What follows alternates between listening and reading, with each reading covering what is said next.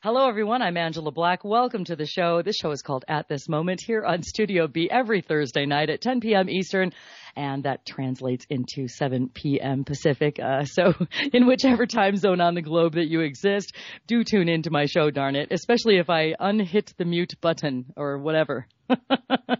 So tonight's guest is W, the Intelligence Insider, and I'm really looking forward to a great conversation. It should be a fast ride.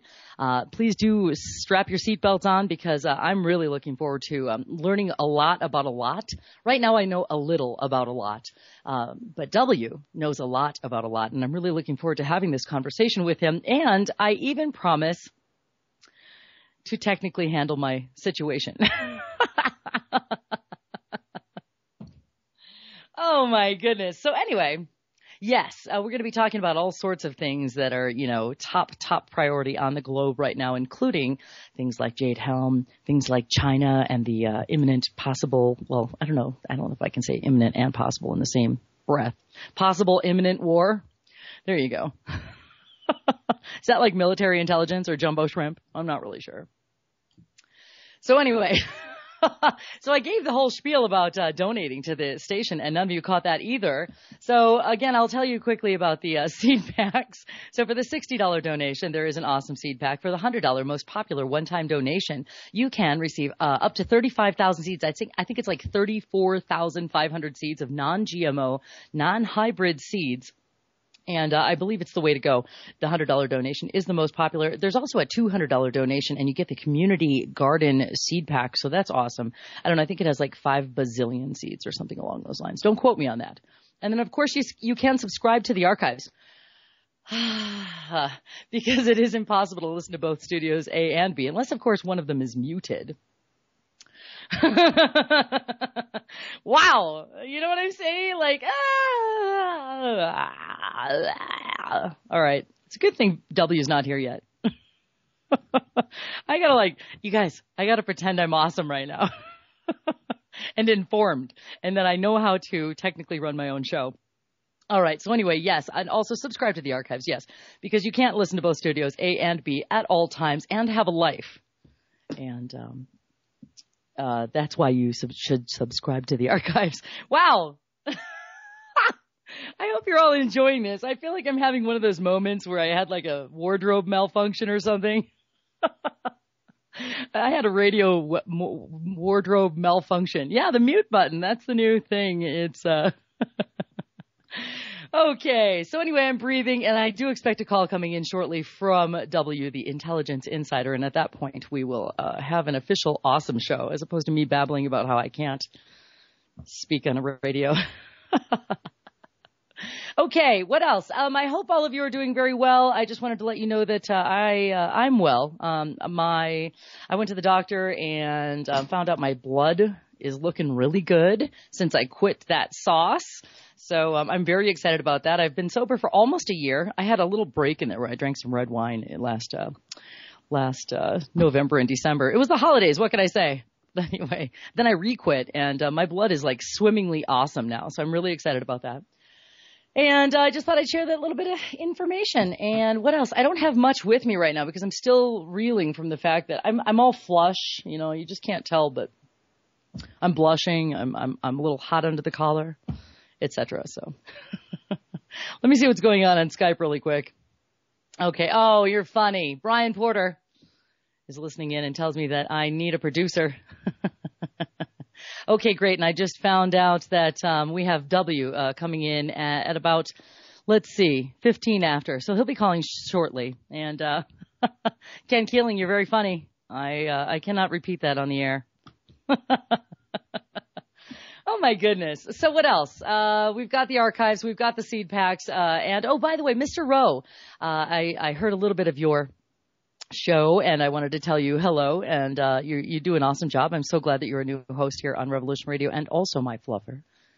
And yes, I had a dream, and you were in it last night, and you were even in that hat that's on your icon on Facebook. Yeah. So Mr. Rowe was in my dream. I don't remember much else, but I remember there was like some, oh gosh, I don't know, tackle moment. We had to tackle some task. And we were working together, and we were trying to get stuff done. That's all I remember, Mr. Rowe. Okay, what else? How's everyone doing in the chat room, you guys? Oh my God. I think this is one of those moments. Like, I usually don't have this moment, and today I am having that moment in front of you. Again, it's my radio wardrobe malfunction called the mute button. It's very exciting. And anyway, I hope W calls any second now to save me, because I was not really ready for anything else. I could pull up some articles. I do want to send my heart out to I'm going to get serious right now. Here we go. Thank God. Thank God, you guys. Here we go. All right, everyone. Welcome, W, the intelligence insider, to the call today. Welcome to the show, and thank you for saving me. Hello, W. How you doing? I'm okay. I was suffering from technical mute syndrome, and so I think I got to go to like Big Pharma and find a pill for that. Yeah, so I was broadcasting for about 7-8 minutes. Oh man! Well, that's okay. I was ready to come on earlier, and then our friend said that I should hold off until we got a little further into the show, and so I was holding off, and then she sent me an urgent message. She's ready. Well, it's very nice to meet you again. We had a quick hello on V's show one day, but other than that, we've really never had the pleasure. So thank you for joining me, and it's nice to meet you, W. Yeah. Great. So go ahead. I don't really have something super specific for your listeners today, and I think it's a good time of the year to do some catch up, because we're coming into this dark period in the summer. Everybody's busy and preoccupied.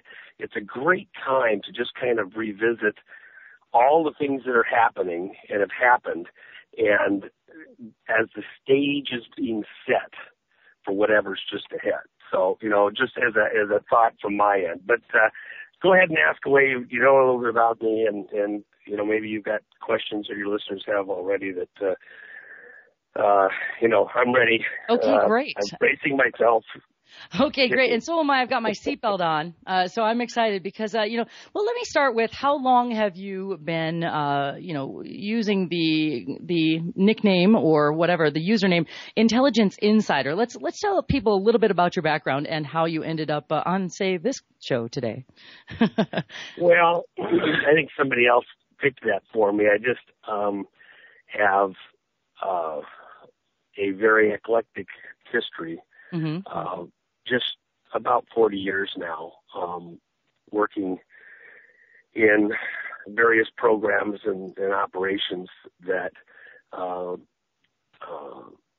government, business, industry, etc., that relate to the world affairs that kind of shape the direction of the world.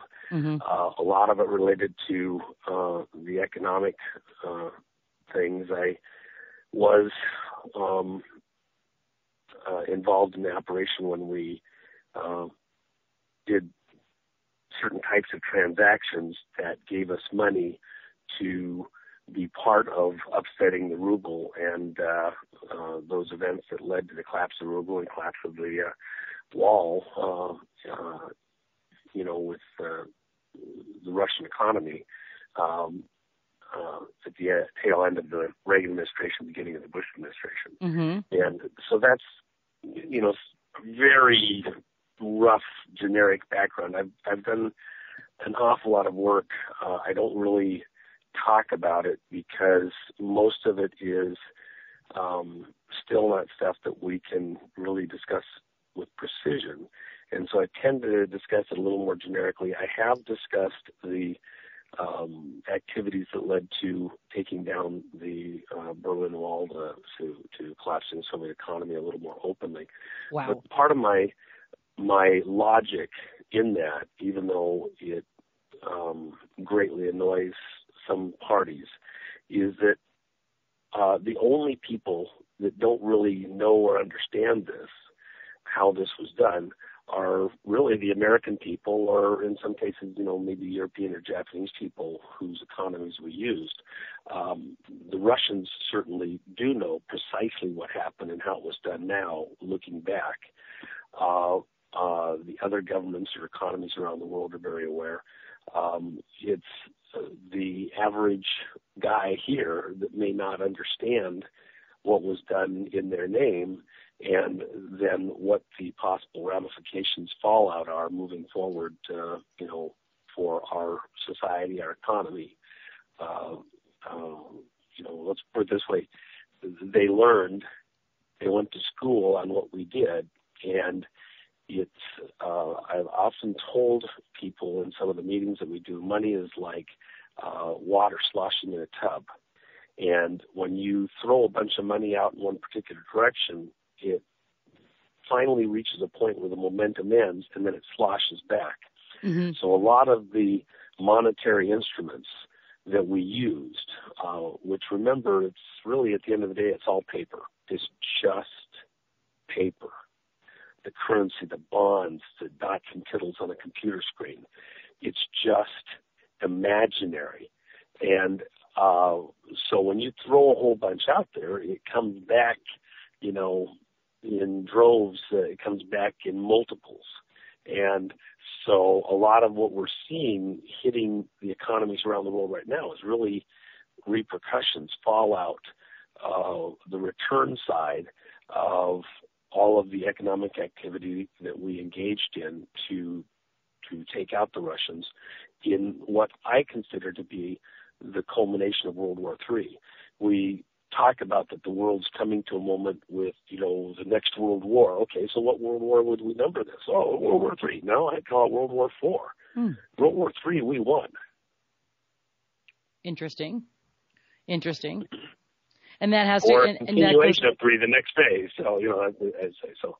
3.1. 3.2, yes. Yeah, there you go. 3.2. World War 3.2. That sounds about right. Well, and so is there anything else information-wise that you can give me and the audience how you were involved with taking down, the ruble and Russia and that entire thing? Is there anything else that you can tell me? And just a few thousand listeners. In just the most rudimentary sense, what we did is we used various types of monetary instruments. Okay. That were generated out of agreements with the Fed. And those monetary instruments, which are just paper, they're promises to pay back stuff or to take a certain interest rate on a transaction. And we deposited them in banks in various countries, primarily Japan, a bunch of stuff in marks, but those ended up being in other places, Brazil, for example, or Panama. And then when you deposit these large sums of money, I mean hundreds and hundreds and hundreds of millions of dollars, even billions of dollars a day, then those banks that have these monetary instruments denominated in dollars, that becomes essentially a good as gold deposit in these foreign bank accounts. Then their Federal Reserves will honor, they say, well, you've got deposits in your bank of, just for the sake of discussion, $1 billion. So now you can go to the reserve window in your country, say, for example, Japan, and they can give you a multiple of 10 times that in a loan today. Now, all of a sudden, instead of just having $1 billion of dollars on deposit in your bank, you're using that $1 billion deposit as security to go get a loan from your local Fed in yen for a dollar equivalent of $10 billion plus dollars. Mm-hmm. And all of a sudden, you have cash to do things with. Now, I'm your best friend because I put $1 billion in your account, and I say, hey, by the way, because I did that, I need you to make a loan to this company in Korea that's going to make a steel mill, and I need you to make a loan to this company in Vietnam that's going to buy some airplanes or renovate a runway. And by the way, I also need to make a deposit with this Indonesian company for some services that you're going to buy. And next thing you know, that number's come down by 20-25%. And then some of that money magically vaporizes and shows up in other accounts, and now I have $1 billion, $2 billion of money that I never went to Congress to go do an operation with. I never had to get senators to agree to approve a black budget. It's all off the budget. I see. And the original money is a loan that's going to be repaid to the Treasury, and so even that's not necessarily technically being reported anywhere in Congress. So at the end of the day, now with that black budget, I can do incredible things. And you have to kind of think about, well, how big can you really be? I mean, is this just a flea fart, or is this something, far more, incredibly large? Well, it was big enough to take out one of the largest economies in the world. Wow. So, and it was part of the greater operation during the Reagan administration, the evil empire. We attacked them on multiple fronts. The three primaries, there's really four, but even the guys inside don't necessarily construct it this way. We engaged them on the religious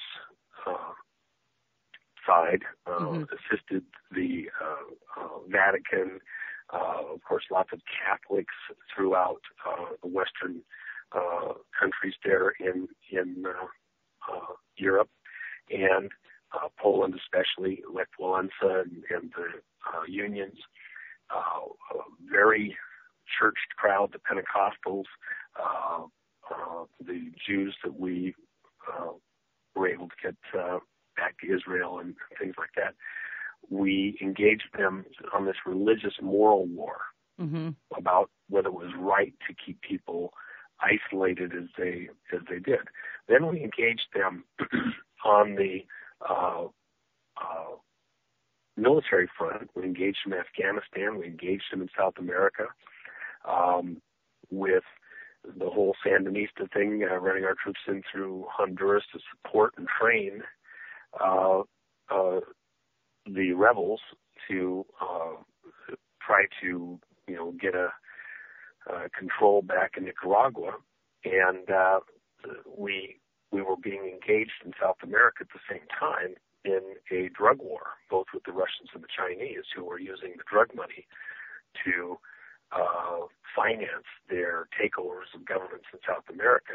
And because the American people were really did not have any stomach to get back involved in a jungle war like we had in Southeast Asia, they didn't want to hear about, know about, have anything to do with actually engaging these communist forces throughout South America. And so the war that we conducted there was really a covert war. And that comes back to the whole Iran-Contra, Ollie North, all of those activities in engaging the drug lords and the drug trade in South America. And I will add, we made the 5 big drug kingpins in Colombia. We centralized the whole drug trade in South America. And that whole operation was tied into our engaging Russia and China to push them back and not allow them to get a strong foothold in South America. One of the themes that I think is really important for your listeners to understand, there's so much that takes place just out of your sight. And I was on a ship a while back with a number of folks, and I put it this way. I said, you look out, we're on the fantail of the ship, a fairly large one, and I said, you look out and you see the seagulls and you see the clouds and a couple of boats here and there on the surface of the water. And if you look straight down in the water, you can see a porpoise or two. You could maybe see a sea turtle or something right at the top. But you can only see a couple feet down under the surface or something breaking the surface, and that's it. But just a few hundred feet, a football field away underneath us, or if we moved out a little further at sea, maybe it'd be 10 football fields or 20. But the amount of activity, the amount of life and doings, goings on there is just almost beyond comprehension, but it's just out of sight. It's only a few feet from you.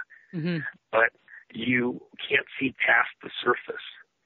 And the further down you go, the greater the depths you go to, reaching these deep sea floors, the stranger and wilder and more bizarre the sea life and life forms become. Well, as you go deeper and deeper into the black ops world, into the doings between governments and companies and agencies in the workings of the world, it does become extremely exotic and bizarre because of the conditions you're working in. And a lot of things that at the surface might appear pretty straightforward and simple. As you get deeper, it becomes more convoluted and a little less easy to say that's a good guy and that's a bad guy. And this is something that's important and valuable, and that's a waste of time. Mm-hmm. And that's part of this sophistication that most of the people around the world, not just Americans, they have the luxury of not having to be stressed, confused, figuring out all these things, or at least that's the way they feel. And so they do not labor themselves with these, strange doings. But the reality is it does affect your lives, and sometimes it can get out of control. It can take directions that you never realized. And for all of the wisdom of the masters that shape the world around you and control it, they make mistakes. They're still human, even if sometimes they don't want to admit it. And we live with the consequences of it because at some level we are engaged in a for real war, a real drama just out of sight that is this potential life and death struggle that on a moment's notice, in a simple turn, could change everything mm-hmm. for us very permanently. Yeah. Yeah, and the surface that to which you're referring is, these are the politicians. These are just actors. These are really, these are the puppets that the general population can pay attention to. It's a theater that kind of exists so that our attention is diverted from anything deeper, the actual goings on that are really moving, situations, countries, banks, planetary concerns, environmental war, etc. So and it's hard for, I think, the general population to, I don't know if it's hard for, they've been really trained to view everything through a screen now, and it's almost the line between, quote unquote, actors and theater and advertising, and then the line between that and, say, politicians and banks, et cetera, that line is very blurry for, I would go with, a good 95% of the population. People are not aware of what's going on, below the surface, as you put it. And I'm not that far from that. I'm still one of those people that's, I'm not informed, to the level that I probably should be. I don't think a lot of us are, and what I was saying before you got here was that you're a guy, the little that I do know about you and what you bring to the broadcast situation is that, you know a lot, the intelligence insider, know a lot about a lot of things, whereas I point out that I know a little about a lot of things. And so I really appreciate you joining me today. And I with all of that, so you were talking about the 3 and possibly 4 points that were the ways to take down Russia and China, I believe you were kind of referring to both. Well, we didn't. It wasn't so much China at that time. Okay. There's other things that happened in China, but we did it on a religious moral front. The military we did it front. with the monetary. We did it by the military with the Afghanistan and South America, causing them to have to spend real hard money to engage those places in these proxy conflicts where they were engaged, one step removed with us. We were supplying intermediaries to engage them and sap their life, sap their funds, keep them, tied down. And so when we added in the monetary, that was like the straw that broke the camel's back. Ultimately, we flooded their economy with Western currencies, including the dollar primarily, and then got them hooked on dollars. That's the whole glasnost thing, and then spending money, buying cars, everything else, keeping their girlfriends happy. And then we pulled the rug out from underneath them, and what we took in exchange for those dollars were rubles. We didn't counterfeit anything. We bought rubles, allowed their economy to live high in the hog on essentially free money. We could have sent guns and bullets and warriors at them, but we sent dollars over there, and they gave us rubles in exchange, just paper. But when we sent those rubles back and started buying stuff with those rubles covertly in the markets, which we didn't do ourselves precisely, we did through proxies, intermediaries, essentially the mob, Yeltsin's people, etc. Their economy just shut down. The ruble went down in value 40% in 4 months. Yeah. It went technically on the black market was greater than that, because on the black market at the beginning of the turn, immediately after Reagan left office and Bush came into office, really a couple of weeks before, we started shifting, not sending hard currencies in and sending in rubles instead. And their ruble value on the black market went from 40 rubles to the dollar to 200 rubles to the dollar, at which point Gorbachev picked up the phone and called Bush 1 and said, "Uncle, and what do we got to do?" And Bush 1 said, "Well, Reagan told you what the deal was. If you want our help, you got to take down the wall and open the wall," is what he said. And of course, within an hour, the guards were walking away from the wall, and the rest is history. Wow. So, but part of what makes this important today, that all of your listeners should actually be aware of, and maybe it would catch their attention more. At some level, maybe that sounds like old history and interesting and everything else. Okay, so how do we make it current? What was the one thing that really wasn't well understood at the time, but affected all of your listeners? It may have cost some of your listeners their job, their livelihood, their home. Back in the 80s, when we engaged the Russians, we collapsed the price of oil. Now, in the early 80s, we allowed the oil prices to go higher and higher. We made it look like there was peak oil. There's no more oil going to be. It's history. Got all the investors in the world upset and excited, backing the Russians, who had really the greatest oil fields known at that time, number one oil producer. And they started building these huge drilling projects and refinery projects, etc. So, to do this takes literally years and years and years, a decade or more.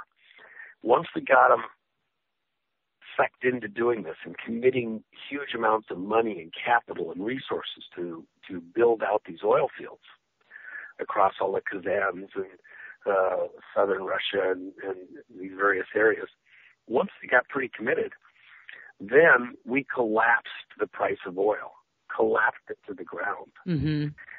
In the course of doing that, we nearly took out Texas.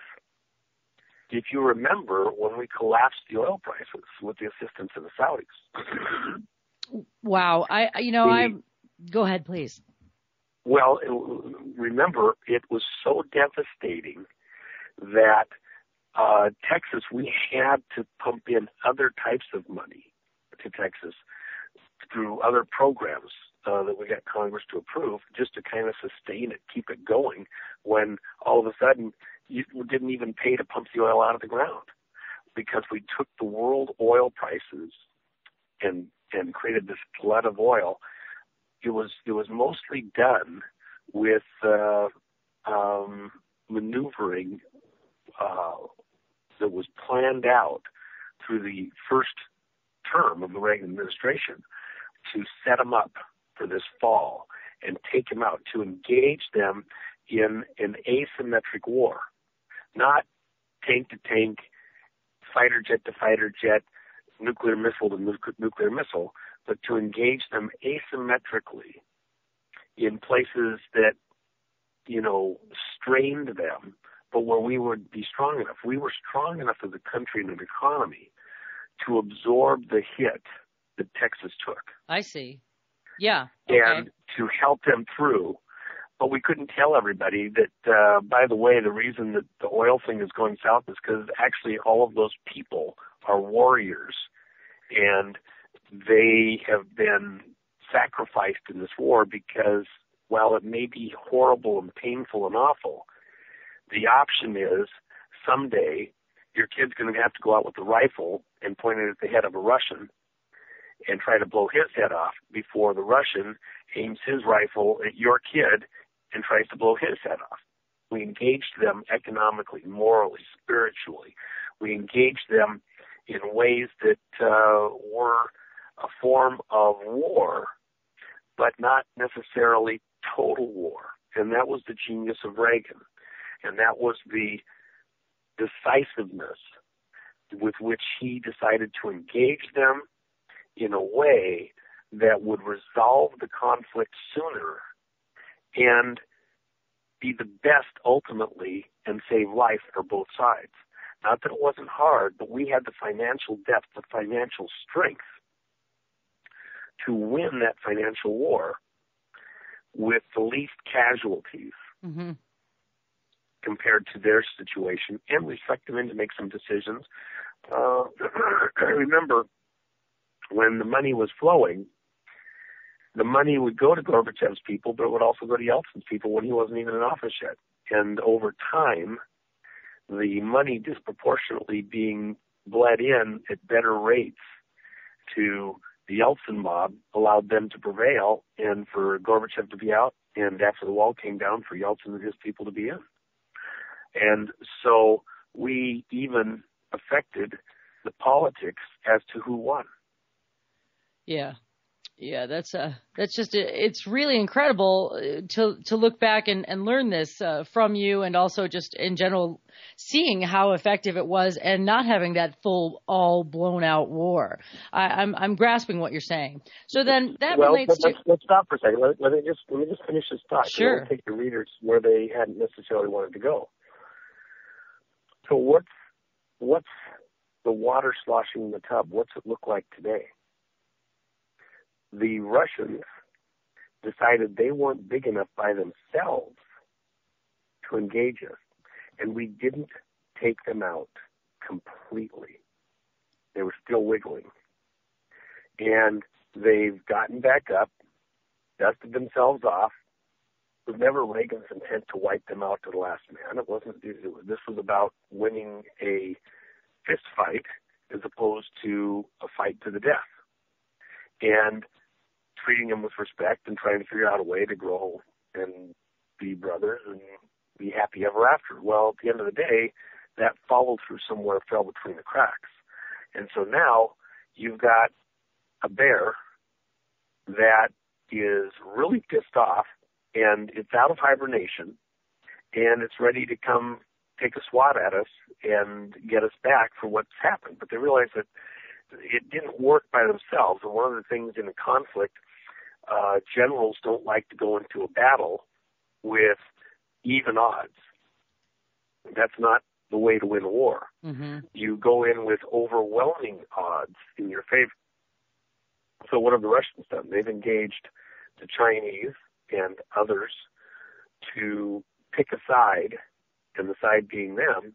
And now they're coming back, and what are they? They took a page out of our book, and they're engaging us on the financial, the oil, the energy, if you will, the politics, including how to affect even our politics like we affected theirs. And they are engaging us in this asymmetrical warfare even as we speak, and having actually very good success. And even in the psychological side, remember, a lot of what we did was to convince the average Russian on the streets that their government wasn't to be trusted and Western was good. And for some of them, it was helping the Pentecostals and the Catholics to see us as a better brother and looking out for their best interests. And at other levels, it was making sure that the average Russian realized that Playboy was available and was fun and Western music was cool. And we engaged them kind of whatever it took to get more of the numbers of their population to not trust their government, to not agree with or like their government, and to agree or like the Western culture, be it Western Europe or the U.S., even in Japan, and to want to engage in that lifestyle. When the glasnost was going strong, they wanted Western cars, they wanted Mercedes, they wanted, jeans, they wanted a variety of great Western foods from the supermarket and toilet paper. I remember visiting a friend in one of those places that we weren't supposed to have been to at that time, and on his mantle, above his fireplace, is a roll of toilet paper. This is, using that for like cleanup or dusting. What are you talking about? No. That's like on a holiday, once I might use a couple of pieces. What are you talking about? I mean, we're getting into the story by, bundles of it. Oh no, it's the first roll I ever saw in my life. We've seen like 3 or 4 rolls here my whole life in the whole town. Wow. Okay, and that's something as simple as that. But when you're in that depraved of a situation, things like that become pretty unique and cool and things like that. They wanted Western things, conveniences, and they knew what we were enjoying. They see the movies and stuff like that, and they knew what they weren't. Well, and this is supposed to be good. Are you kidding me? But now let's come full circle. What's happening with what Russia Times is publishing right now? What's happening with the American people? We are becoming more and more aware every day of the lies that we are being presented with, the scripts of lies that we are being immersed in every single day. If you think that the Boston bombing was a real terrorist event, you're right. Who was the author of it is a little different. And I'll tell you why. Think about this.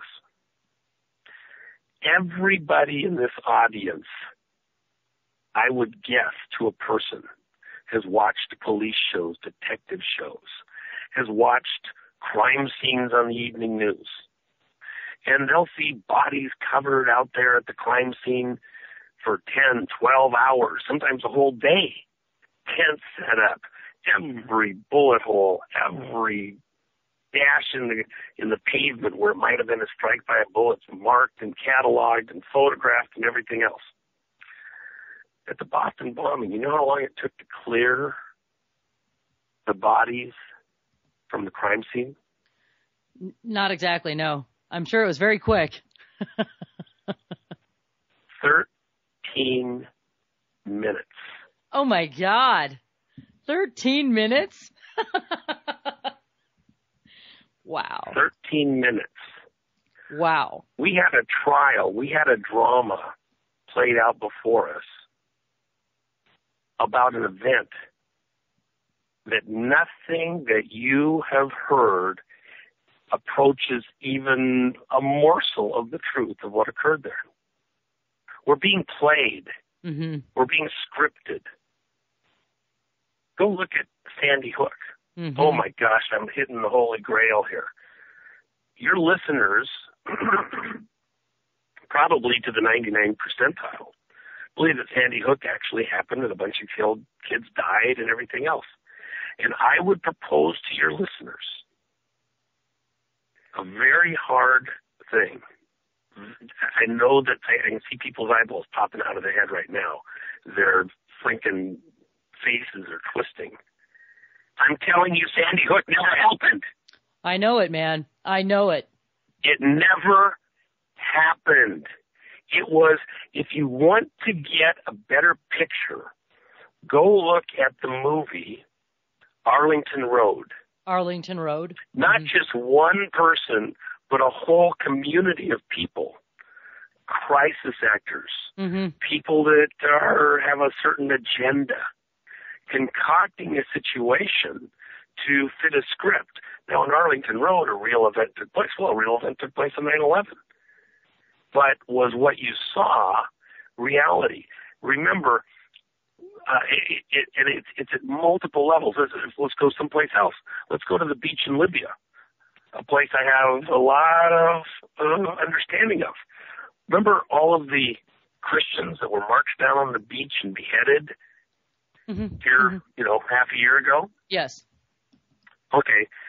So, first off, if that video was truly accurate and was taken on the site as it was broadcast over the news channels and the internet all across the world, the Muslim fighters taking those Christians down to the beach to behead them were 8 feet tall. Yeah. Yeah. What was going on? That was done in a studio. Yeah. That's... You are being scripted. You're being played. I hear you, man. I hear you, W. You cannot believe 99% of what you're being told right now. You should second guess and triple guess everything you see and hear right now, because even the truth is given to you with enough of a twist that you can't quite get to the real truth. It's a half-baked truth with some other stuff thrown in to play your emotions. Exactly. To play your judgment, to get you to do a certain thing a certain way. And I'm saying this to your audience for a very specific reason. Even in the alternative media, these types of locations where we meet up in these underground churches of internet communications that we enjoy, we have to be careful, because even in our community, there is an intent and a desire to use our instinctive responses, our second guessing, to do their dirty work. We can be played to act, respond in certain ways. They've gamed this out. They've calculated. They've done the equation to see how we're going to react with certain ploys that they throw out there and the way we communicate between each other and say things. And then at the right moment, they can cause some of the more instantaneous nexus responders that are amongst us to say or do certain things and act impulsively, overly, rapidly. For example, take the Ebola thing. I tried behind the scenes to communicate with a number of great folks that I had been in contact with in this kind of a media format to say, this isn't the big one. And you need to take a deep breath and be a bit more paced, because you're going out on a limb as though, this is the big one. It isn't. On the numbers, it's not. There's multiple reasons why this isn't it. And if you commit yourself, you'll lose credibility, and you'll also pull a lot of people who just flat don't know. They trust you, and you'll be played, and it will damage your ability to function and to help your listeners further down the road. I know everybody wants to be first with the story and understanding, but you need to take a deep breath. I know what I'm talking about here. And in some cases, there was some, favorable. In most cases, suddenly I'd become the enemy. I'm an evil guy. I'm part of the disinformation apparatus, and I can't be trusted now all of a sudden. Well, it's been over a year. Who was right? I hear you there too. See, now I find that always very interesting to watch. It's like putting a watermelon out and waiting for all of the ants to just show up and attack the watermelon, etc. It's a lure. These fantastic, if you will, these fantastic moments, whether it's Ebola or whichever. Pick your favorite media explosion and just watch the distraction happen. Watch that I watch it as a bunch of ants that are feeding on a watermelon, and I do wait as much as I can. I am not in a hurry to bring things to the beginning to get there first, because I know I'll make mistakes, and that is just true words. And just so you know, W, we've got about a minute, maybe two before the break, and then we have about 4 minutes, and then we'll be back. So I just wanted to let you know in case you needed a. I appreciate that. Yeah. Well, the reality is that we need to. Sometimes you do need to be able to be alive and able to respond rapidly. But I'm just telling your listeners that we need to also let the buyer beware. Mm-hmm. Be adults, and we don't want to be Chicken Little. We don't want to be scared of our own shadow. We don't want to be screaming the sky is falling instantaneously. These players that are playing us, for all that they're maneuvering us, trying to herd us in certain directions, most of what they're doing is the bark. And even the bite isn't going to get through your hide if you get right down to it. The problem is the stampedes that they can cause with those barks. That's where you can really get hurt if you're caught in the middle of a stampede. We need to be a bit more paced and measured, because most of what they do, they don't want instantaneous changes because that's dangerous for them. They want it a little slower. All right, we'll be right back, everyone. After the break, I'm here with W, Intelligence Insider. This is Angela Black, and we'll see you in a few minutes.